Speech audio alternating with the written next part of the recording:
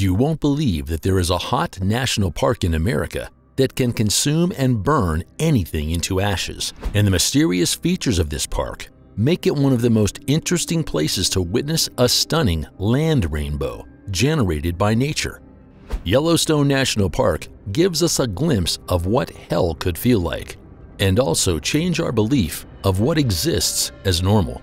Let's exclusively explore a giant steaming rainbow hole in the ground that finally broke the most bizarre record in America. The thrilling Yellowstone National Park completely changes our idea of reality. Imagine discovering a 7-color rainbow permanently ascribed in a large hole. Perhaps you will be eager to wake from such a dream, but shockingly, something strange yet very real exists in the western United States, largely in the northwest corner of Wyoming, covering the entire landscape into Montana and Idaho. This strange landscape color combination was established by the 42nd U.S. Congress and was signed into law by President Ulysses S. Grant on March 1, 1872. Yellowstone was the first national park in the U.S. and is also popularly known as the first national park in the world.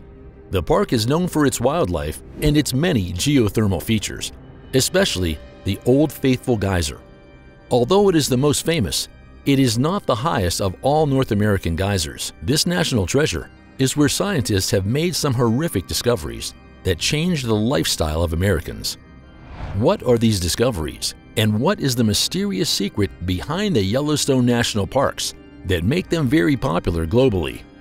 In the 1880s, Yellowstone was nothing but a rumor to European Americans. It was only thought to be propaganda distributed by hallucinating men living in the woods. Years later, Yellowstone not only revealed its beauty, but also its mythical hell status as well, and became the world's first national park. But strangely, this park never ceases to bubble up, steam, and boil like no other place on Earth. Its distinguishing feature is what generates its mystical Grand Prismatic Spring. The Grand Prismatic Spring rainbow color void is thought to be more beautiful than a real rainbow in the sky. The rainbow is so gorgeous at first glance. However, it's a death trap, steaming as hot as what you can call hell. It's definitely advised to watch your steps while taking a sidewalk along this path. The sacred Yellowstone National Park is a 160-foot deep hot spring that looks more like the Valley of Death or Wonderland, where mysterious features that left scientists dumbfounded are always demonstrated. The national park is so beautiful that adjusting your phone color settings is not necessary. When close to the Grand Prismatic Spring, its beautiful rainbow is to be seen, followed by a spectrum of white light through a prism whose beauty leaves everyone confused. Sometimes it releases a blue ray, and at another interval, a red ray of light.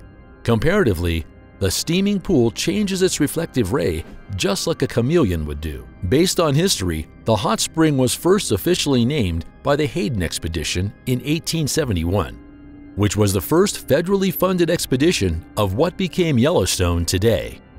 But what causes the hot spring's magnificent color? It's all thanks to the heat-loving Cyanococcus bacteria existing in the spring home. This bacteria is a unicell cyanobacterium that is very widespread on marine surfaces, potentially existing as oil, having a tiny size ranging from 0.8 to 1.5 micrometers. Its photosynthetic coccoid cells are found in shallow surface waters, where they can be very abundant. Another bacteria known as carotenoids, though acting like a shielding element, protects the Cyanococcus cells from extreme sunlight by capturing ultraviolet rays and passing them to chlorophyll pigments, which then convert light energy into chemical energy. Hence, the Cyanococcus predominate in the yellow temperature band and live under harsh conditions. They generate more carotenoids than they would if they were living on the surface, giving the medium its yellow color. However, if Cyanococcus were found living where there is less harsh sunlight, it would adopt a blue-green color, which we always see in lakes and ponds. Cyanococcus color shines more during harsh sunlight. It also means that in the winter, when the sun is weak, the bacteria produce fewer carotenoids and therefore look less yellow and more blue-green. Moving outward from the yellow band, the temperature of the hot spring begins to cool, and as the temperature cools, a more diverse set of bacteria life can flourish. Synechococcus also resides in the orange band of the spring, which has a temperature of around 149 degrees Fahrenheit, but flows with another type of bacteria. They also act with the sun's energy, but emanate its energy through different types of chlorophyll and different types of carotenoids, which manifest as slightly different colors. The summary of these colors is the orange color, which can be seen in the printed landscape picture. Not that every bacteria manifests as orange individually, but the combined color seen when all these bacteria come together is orange. That orange color is in the ring next to it and is exactly the carotenoids that can be seen as produced by these bacteria. Carotenoids help shield themselves from the harsh light of Yellowstone's summer sun. Of course, a divine heartwarming moment can be enjoyed when the coolest outmost ring is felt around 131 degrees Fahrenheit and above. It is a domain for a diverse community of bacteria. As more organisms enjoy living in the outermost ring, the mix of their various carotenoids produces the darkest color. The springs start boiling when heated water emerges through cracks in the Earth's surface, unlike the case of geysers, which have obstacles near the surface that force them to erupt. Water from hot springs flows upwards without barriers and creates a non-stop cycle of hot water rising, cooling, and falling. In the Grand Prismatic Spring, the constant cycle creates rings at different temperatures around the center.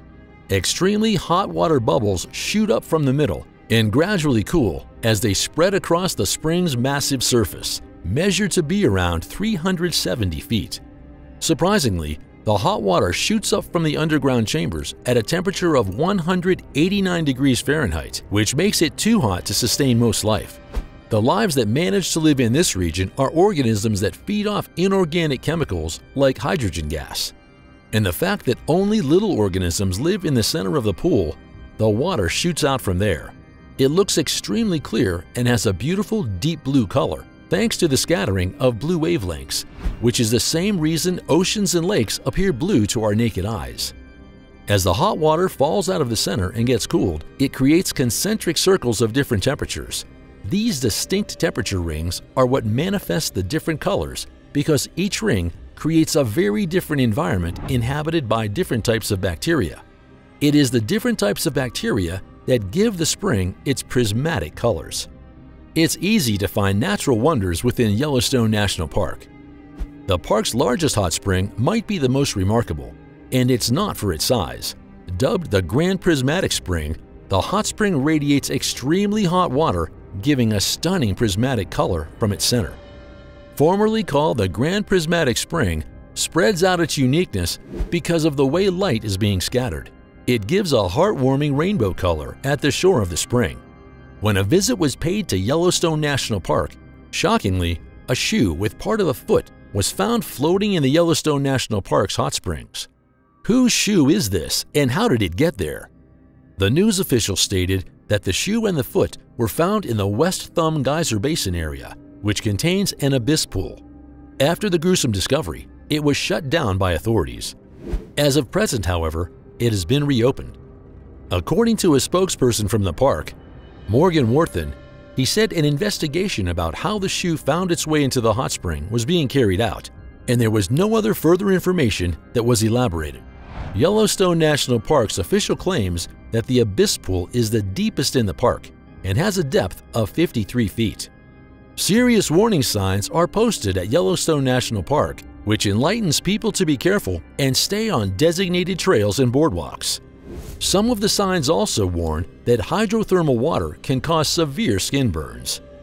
It was also stated that everyone around the park is responsible for their safety, and there should always be a first thought for safety when visiting, because Yellowstone National Park is dangerous. Now, a dangerous thought may come to mind. What if anyone conceived a terrible idea to dive in for a swim in any of the hot springs? What could happen to the person's body? Due to the presence of one of the largest magma bodies in the world, it is fueled by a continuous pump of superheated fluid that might cause dynamic and violent subterranean plumbing. This means that the water bodies at the surface, including the many geysers and springs, tend to be highly acidic, incredibly hot, and deadly to animal life. In 2016, an unlucky individual who perhaps suicidally decided to ignore the numerous warnings plastered around the park and dip his finger into Yellowstone's plentiful hot springs. Yes, it was a wrong move and he had it tough. The aftermath of the action was unfortunate. Not only did he fall in and die within a few seconds, he completely dissolved within 24 hours. Of course, the incident was recorded to be one of the most critical moments in human history.